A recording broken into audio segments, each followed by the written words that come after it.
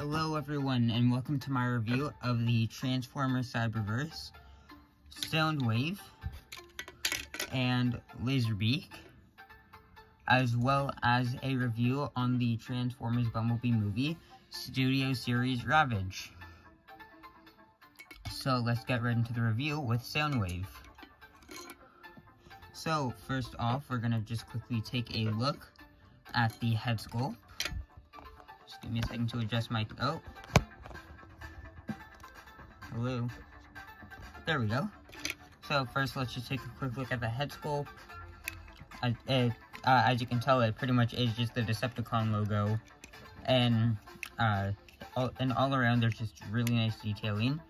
And just by looking at this, you can easily tell that it's Soundwave because the Cyberverse designs are pretty much just updated versions of the G1 designs. And some characters do have slightly different alt modes, like, for example, Soundwave. But, like I said, we also have Lazarbeak and Ravage. So, taking a look at Lazarbeak, as you can tell, it's just pretty much G1 Lazarbeak, with the, but just without the actual thrusters on the back. And, for the posability for Lazarbeak, we're just going to quickly get to. Wings can move in and out, so they can move out that far, and that's about as far as they go. Head can look down that far, look up all the way, so you can get pretty much like that Goose action, where they flip their head back and then just forward and then down. The legs can move in and out, so they can move all the way to the side for transformation, and they can move down that far. And speaking of the transformation for Lazarbeak, let's get into it so I can show you one of the gimmicks with Soundwave. So first thing that you're going to want to do is just flip the head all the way back. And then once we've done that, we're just going to come to the bottom.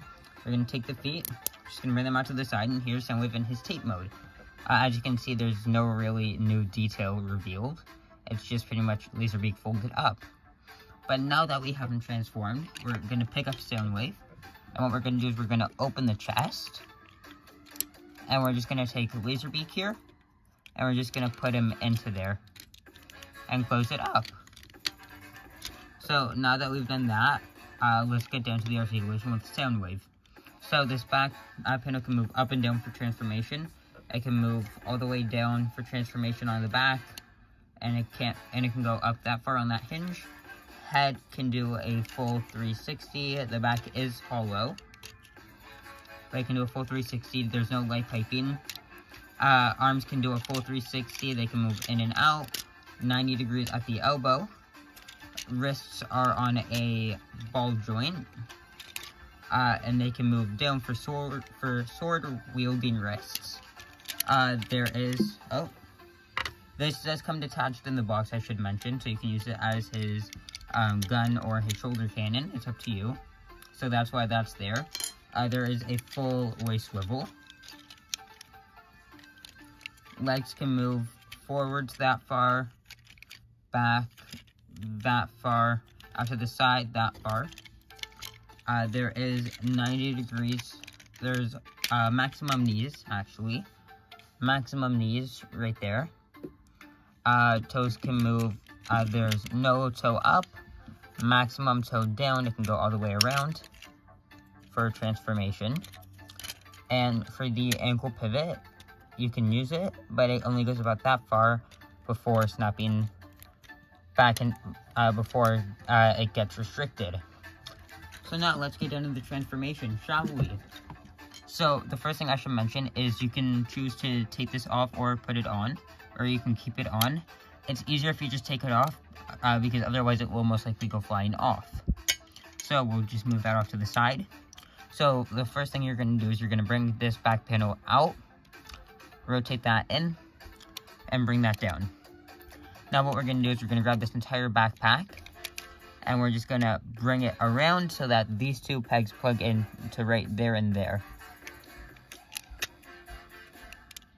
Next up, what we're going to do is we're going to take the wrists, and we're just going to bring them in all the way.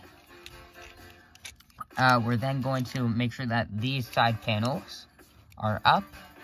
We're going to rotate the wrist so that so that where the fists are is facing outwards, so that we can then take this entire panel, connect it to the wheel, bring it around. We can then close this, and then this tab is going to peg it in right there. So we're just going to bring the arm out and around, and then we're just going to make sure that this aligns right there, and just try to tab it in. And we're going to do these, and then we're going to make sure that everything is just aligned so that this is fully just flush with the side. We're going to do the same thing on this side. So we just take this entire panel, detach it from the wheel. We're going to move that down, bring it out, and just tab it in right there. That's just going to peg in right there again. The second one is in fact harder to do. There we go, everything's flush with the side. We just bring that down. Now we can take this back. If you took it off, just plug it back on. So now we're just gonna bring this, the butt flap down. We're gonna rotate this around.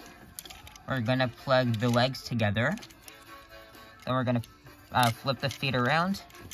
Then we're gonna take this entire assembly, and we're just gonna bring it in so that these two tabs plug in right there and there. So we just do that. And now we're just gonna take this flap, bring it out, straighten it out, and then just take this part, flip it up, and here's Soundwave in his vehicle mode. So it rolls fairly well. And the detail on it is very nice. There's the headlights right there. There's the gold from the robot mode. You can't see the robot mode arms there, but that's pretty much it for Soundwave. Although, I should mention, he does also come with a blast effect. I don't know where it is, as always, but if you look at images of him, you can see the blast effect. So now let's move on to core class Ravage.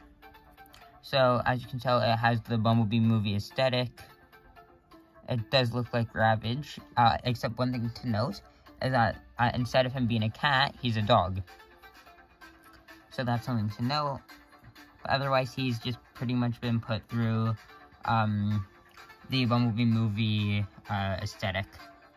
But otherwise, this is just Ravage. So let's get down to the posability. Head can move up that far, down that far, mouth can open that far. This back part can rotate because it's just pegged in.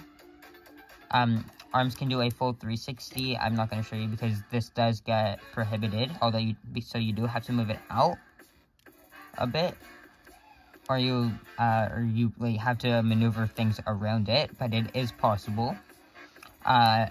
90 here, forwards and backwards, and then there's this wrist rotation. Back legs, it's the same thing, except you now also have this extra joint. Tail can move up that far, down that far, and these can do a full 360 because they're just pegged in. So let's get down to the transformation, shall we? So the first thing we're going to do is we're going to take this part, I'm just going to unpeg this back cannon, and we're going to plug it into his stomach right there. Next up, what we're going to do is we're going to take the head, flip it down, bring the arms straight out. Now that we've done that, this tab is going to peg in right there, right into that small hole. So you're going to just bring the leg around until it pegs right in. There it is. Okay. So it pegs right in. And same thing on this side. And there. Now that we've done that, what we're going to do is we're going to take this entirety of this back part, and we're going to bring it down and around. We're then going to take this back part that's been left, bring that down, and we're going to take the legs and basically just fold them up. So I'm just going to remove that so that you can see it better. until it looks like this. And then you're going to use this peg to plug in right into that hole.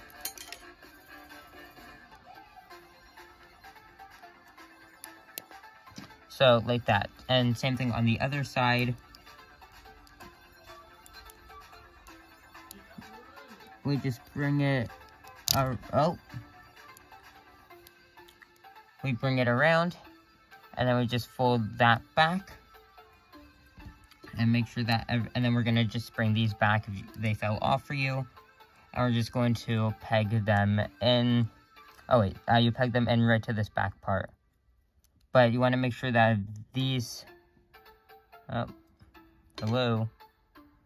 you're going to want to make sure that these parts are facing inward.